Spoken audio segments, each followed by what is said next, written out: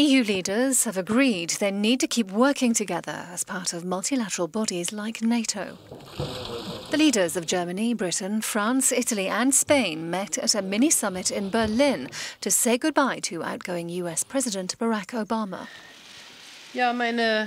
The German Chancellor and Spanish Prime Minister were the first to speak after the mini-summit. Both agreed that the priority lay in maintaining the transatlantic relationship with the US. Speaking with Theresa May shortly afterwards, Angela Merkel said there'd been no in-depth talk of Brexit. May's assured her the UK's plans are on track and she'll trigger Article 50, beginning the exit process by the end of March.